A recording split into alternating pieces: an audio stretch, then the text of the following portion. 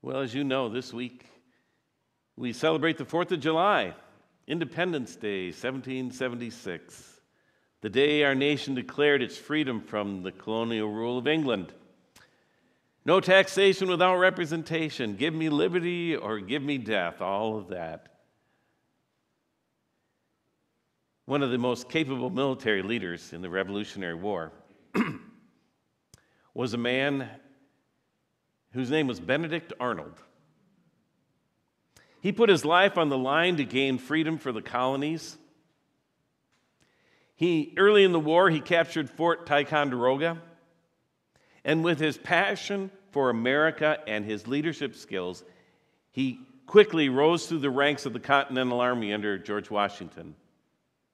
He was even disabled in the pivotal Battle of Saratoga. Benedict Arnold was an American hero. But he's not remembered for that, is he? He's remembered for turning his back on the country and putting himself under British rule again. You see, Benedict Arnold felt that he didn't get the respect he deserved from the other American leaders. And he struggled with debt and with a new bride who was sympathetic with the king. And he believed that America was going to lose the war. So in 1780, when George Washington put Benedict Arnold in charge of the crucial new fort at West Point, Arnold secretly struck a deal to turn the fort over to the British in exchange for 20,000 pounds sterling and a position of brigadier general in the British Army. These plans were discovered, though, and Arnold fled to the British, and his name has become synonymous with a traitor. After years of fighting for freedom from British tyranny, he went right back to it to make a few bucks and to get the recognition that he thought he deserved. It doesn't sound like a very good trade, does it? Exchange freedom for a little money, liberty for a job title. I mean, who would make such a trade? Actually, a lot of us. That's why in Galatians 5:1, Paul writes, "It is for freedom that Christ has set us free. Stand firm then, and do not let yourselves be burdened again by a yoke of slavery." There's always the temptation to go back to old ways of thinking and living. God has declared us his children, but we go back to living as if we were orphans. Jesus has paid the price for our sins, and yet we go back to trying to earn our salvation by being good enough. The Holy Spirit has delivered us from bondage of addictions to money or alcohol or drugs or sex or food or gambling, even attention or anger, jealousy, and a host of other old habits that controlled our lives. But the temptation is there to go back to slavery, to give up our freedom in Christ and to let those things take control again. Like Benedict Arnold, we're quick to exchange our freedom for a little bit of something else that's so less valuable. And sometimes we don't even realize it. We may deny that these things make us slaves, but they're no less controlling. In John chapter 8, Jesus has a conversation with some Jewish believers. Now, these are believers in Jesus. They believe in Jesus. They just don't believe that they need the freedom that he gives, because in their minds, they've always been free. It reminds me of the teen that questioned me once after worship. We had used a prayer of confession in the service, and it was something like, "Most merciful God, we confess that we have sinned against you in thought, word, and deed, by what we have done and what we've left undone. We've not loved you with our whole heart, and we've not loved our neighbors as ourselves." "I don't do any of that," he said. "So why should I pray it?" "Confession is for other people," he argued. So sin is what other people do, not him. Well, listen to Jesus' encounter with these Jewish believers who thought freedom is what other people needed, not them. To the Jews who had believed him, Jesus said, "If you hold to my teaching, you are really my disciples, and then you will know the truth, and the truth will set you free." Jesus tells them that if they hold on to his teaching, they'll discover the truth, and the truth will set them free. But they answered him, "We are Abraham's descendants, and we've never been slaves of anyone. How can you say that we shall be set free?" We are Abraham's descendants, and we've never been slaves of anyone? Have they forgotten their history? What about the 400 years of slavery in Egypt? What about the 70 years of captivity in Babylon? And even now, they're under control of the Romans. And any Roman can say to them, "Carry my stuff." And they were obligated to carry it for a mile. How can they say that they've never been under slavery? Jesus says, "You are slaves. You are slaves to sin." Jesus replied, "Very truly, I tell you, everyone who sins is a slave to sin. Now, a slave has no permanent place in the family, but a son belongs to it forever. So if the Son sets you free, you are free indeed." Sin can make slaves of all of us, just as we talked about. And as Jesus has said, he sets us free. Now, you don't have to raise your hand, but how many here have been set free from something by Jesus? Maybe set free from some hatred. Maybe set free from always trying to be good enough. Set free from thinking that no one cares.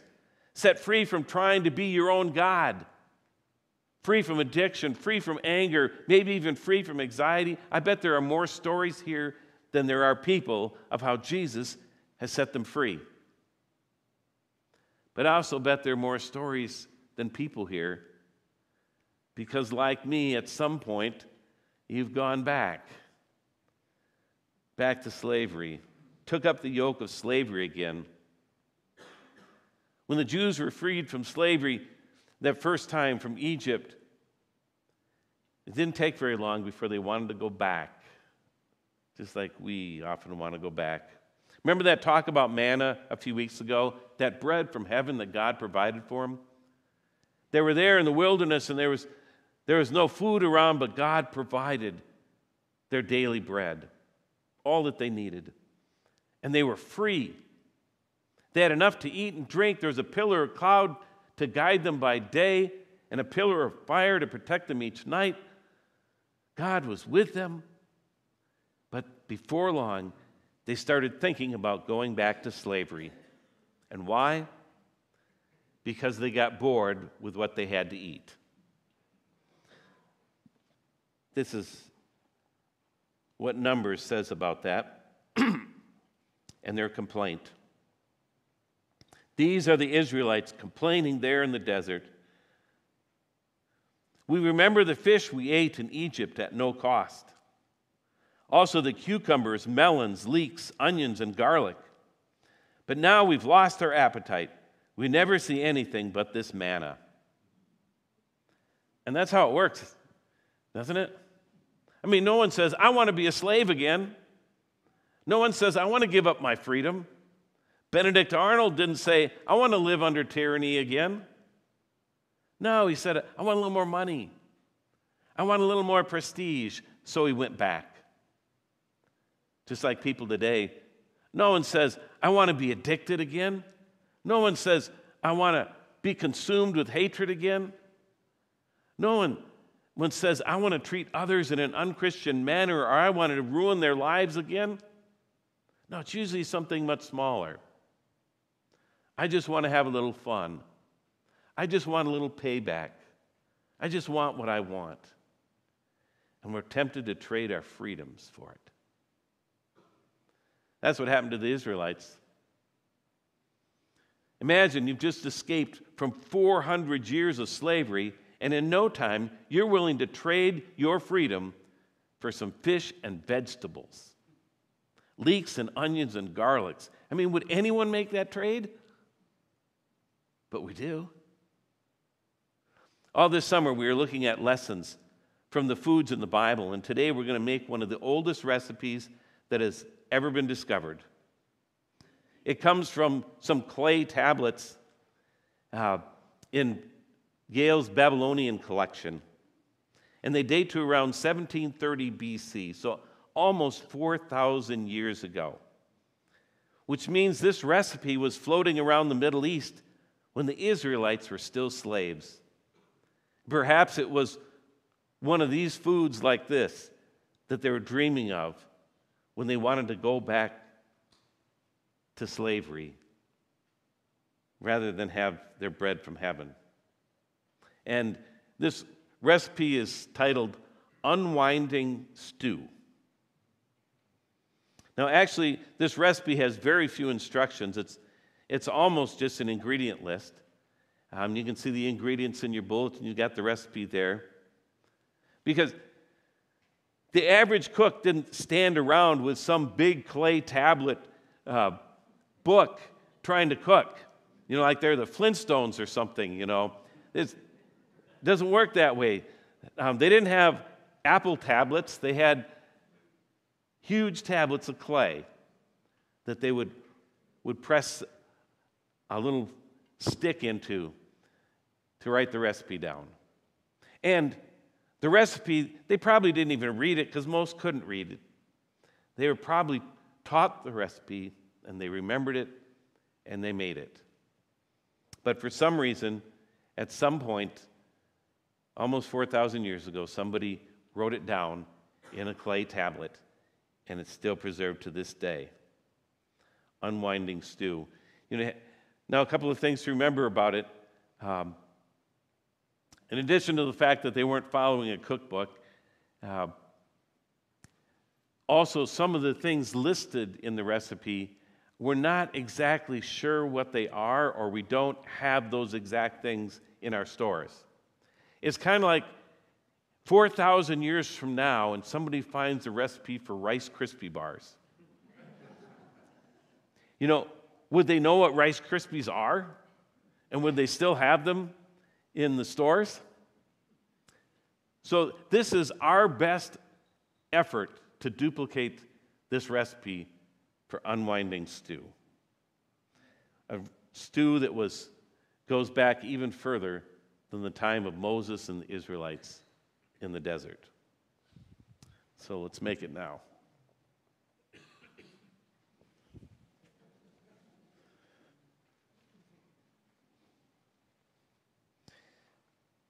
This stew has some garlic in it, and it is doing a number on me here.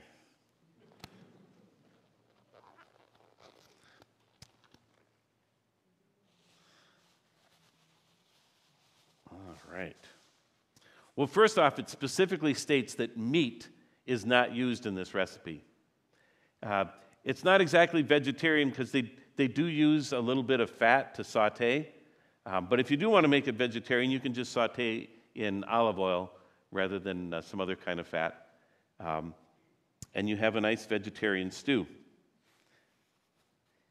Now, you begin with a loaf of sourdough bread. And if you just cut it into slices, and then tear the bread slices into little chunks. I'm going to put them in here. We'll get them ready. We'll have them ready when the stew is done. Obviously, I will not be cooking here. I don't have a hot plate, and we don't have the 20 minutes it takes for this to cook. But you crumble up your bread, and then actually, if you mush it up really good, that'll get there. All right. So the main ingredient is leeks. If you're not familiar with leeks, They look like sort of giant green onions, and they have a mild onion flavor. They're actually very good. You don't use so much of the top part. A lot of dirt in here, but you just slice your leeks thinly.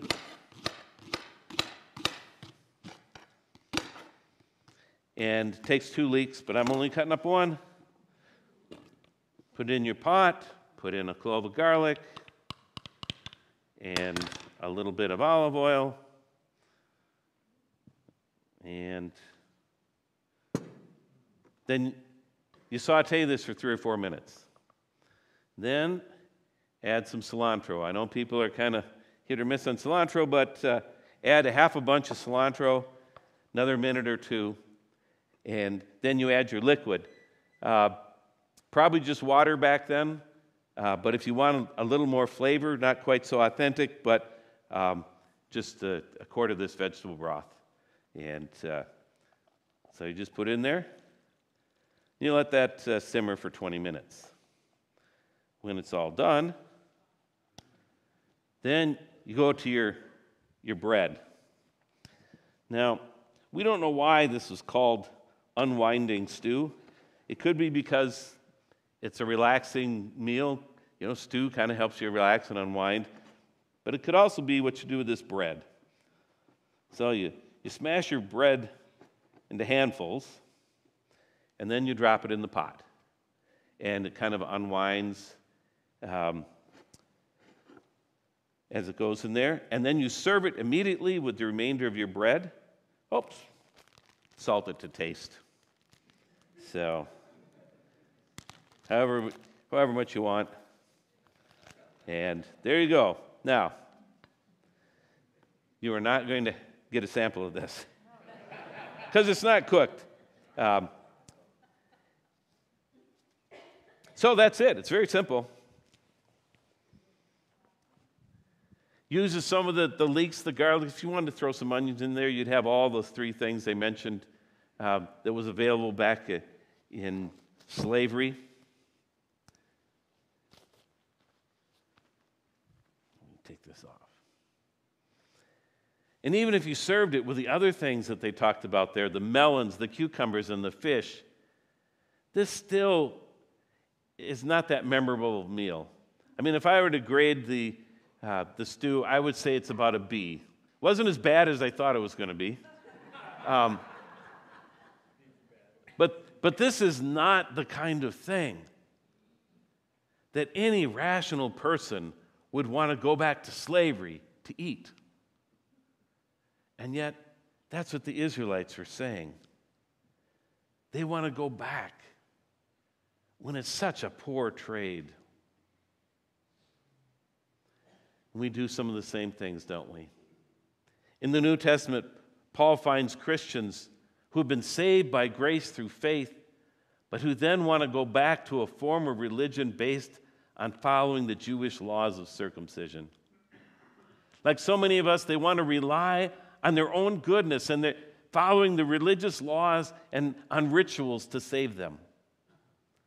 Paul says that's like going back to slavery. Either Christ's work is enough to save us or it isn't. Stick with the truth of Christ, he says. Don't go back to the old ways, he tells them. I'm going to read from Galatians 5 again, this time in a different translation.